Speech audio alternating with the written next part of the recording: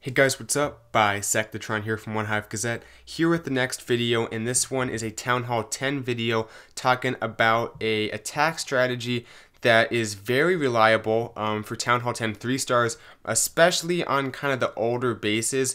And I say older, it's maybe only, we're still seeing them a lot. The new type of meta has the air defenses either offset or like towards the outside to screw up the lava hounds, but these old bases, so quote unquote, that have the air defenses kind of in the standard locations, just in the four sides of the base, can actually be taken out relatively easily.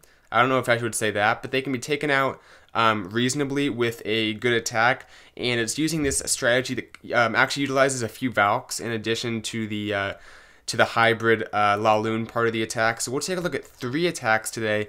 House of L, great clan. I think they are part of the Clash of Clans podcast. That's kind of the home of the Clash of Clans podcast. So they were in a war against Immoral Thieves. It was a good war. You guys, I think, saw some of the attacks in some other videos probably before this one.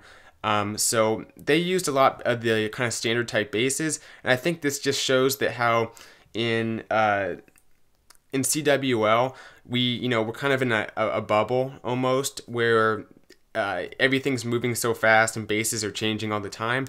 But I'd say most Town Hall 10 bases still look like this, and some are, anti 2-star bases or even less developed than this. But a lot of bases, even in competitive wars, are still going to look like this.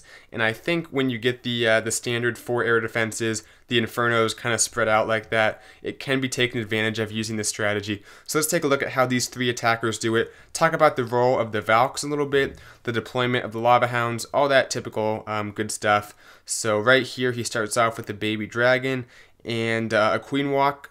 This is an effective strategy, I think. Basically it involves and I think at least two of the attacks were like this. It was a Queen Walk, or a Queen Charge rather, to go in there, get an air defense, even get the Inferno, the CC troops. Then separately, the King and a few Valks go in to achieve another goal. This allows you to not have to do one coherent push, because oftentimes the air defenses are too far apart to get two of them. And if you want to get two of them, which is sometimes necessary for the success of the attack, you have to do two separate entries into the base here. So right here drops down the King, a Baby Dragon, a few Wall Breakers, and a few Valks. Just all he needs to get in there, get the Archer Tower, the Expo, the Wizard Tower, and the air defense. So 4 buildings that are all relevant to the air attack that would otherwise be targeting his balloons. So some great value there. And also, the timing was perfect, because he's taking out buildings, or defenses I guess I should say, that would otherwise be targeting his queen. This way all that's on her right now is the Inferno, so she can sit back, take out the Inferno pretty easily. Might have to pop the ability right there, but no big deal. Gets the Inferno plus a few more important buildings. Actually was about to drop in those Wall Breakers, and I think he does here. Or maybe not quite, trying to let his queen continue moving and even get another air defense. She can't quite. She has to go through the wall at least first. So he's going to have to start his air attack, I think, with 2 air defenses up. But the queen is closing in on the back side of the base anyway, so she can help clean up with the VaLaLoon doesn't get. But good deployment here. 2 Lava Hounds coming in. Goes heavy on the balloons, but that's what you want to do, because those are the balloons that need to get in there, get the Inferno Tower taken out. I like the, this was tricky, the skeleton on the Queen paired with the freeze. That was a very good idea. You can see the Teslas kind of popped and made it hard to take out the Queen, but I think some of the pups get on her, and I think she will go down to the pups, if not later to the Queen or something like that. But the balloons take out the Tesla farm. The Queen has a tiny bit of health left.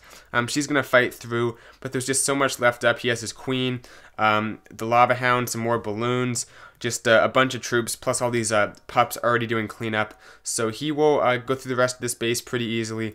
Has the corners taken out, I think, or not. There wasn't anything in there.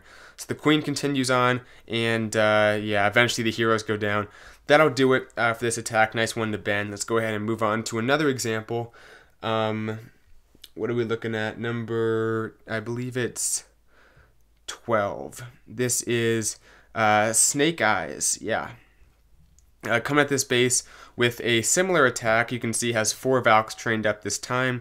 goes ahead and drops a few troops down, I think just for funneling or something over on that side. Pretty quick attack too, about 2 minutes 20 seconds, so definitely went through this base quickly, and this is a very high level base, has the walls completely done for what it's worth. I think those cannons aren't quite maxed, most of them aren't. Same with the archer towers, but has the high level heroes, the maxed out infernos, and the expos, wizard tower, stuff like that. So close to maxed base, I would say. So it comes in with the king, the queen. This one doesn't use a queen walk, but it still uses the Valks as part of the push. I think he decided to just kind of settle for a smaller piece of the base with his kill squad, and he figures he can get some more value with just bringing a very heavy VaLaLoon, and I think that was a good plan here, because gets that Inferno. I think he'll get the Tesla as well as a bonus right there once he pops the Queen's ability, and then from there he can just start in with the Lava Hounds and the balloons, you know, just working his way around the base here. Pretty easy stuff. The air defenses, they make it so much easier if they're in those positions, which is why if you're a base builder, look at the new meta bases. I'm going to try to make a Town Hall 10 base build because I know people are wanting to see that. So I'll definitely look into doing that. But look at other guides and stuff for Town Hall 10 bases, the new ones. You want to have those air defenses either offset, and actually I did make one video on offset air defenses, or just make them, push them to the outside of the base so they're touching the walls. I know it makes it so they can be taken out by like bowlers or the queen or whatever, but it's worth it. Lava Hounds can't go deep into your base and just sit there and tank like they can here, because you can see how easily Snake Eyes rolled through this base. Easy stuff, has the queen still up surprisingly, and gets the base taken out. Let's go ahead and fast forward to the end here and take a look at one more attack. Okay, let's see, I think it's just one down here. Yeah, Vicious, I believe. Yeah.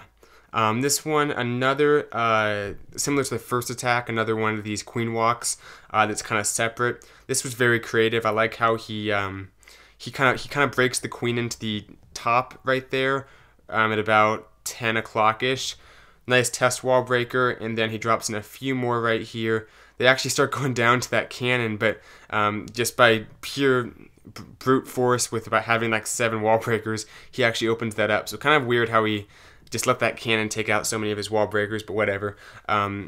The wall is open, that's all that's important. So the queen will step up, and she can actually reach that Inferno Tower, which is huge. If it was one farther back, that would have made the space a lot harder to attack, but it wasn't for whatever reason.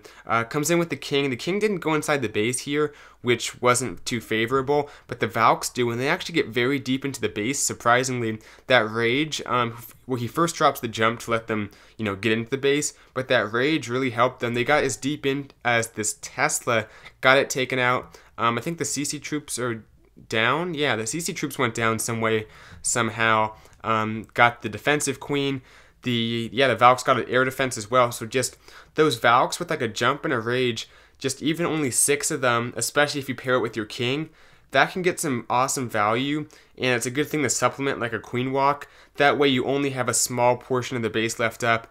That heal spell was a little bit suspect because the Inferno is not frozen or anything, so most of the balloons in the area are being targeted anyway, but they get healed up a little bit after the Inferno goes down, so at least get some value there.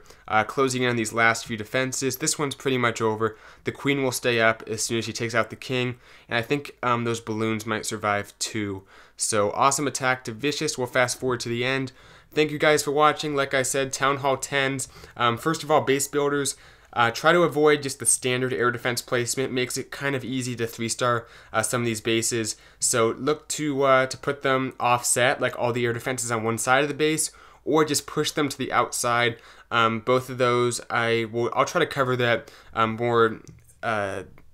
cover that better in a future video for you guys. But until then, that's kind of my advice. And attacking, because a lot of bases still use this the standard air defense placement, you can really utilize this attack strategy to get some 3 stars for your clan. So hope this video helped. Thanks for watching, and I'll see you guys in the next one. Bisectatron out.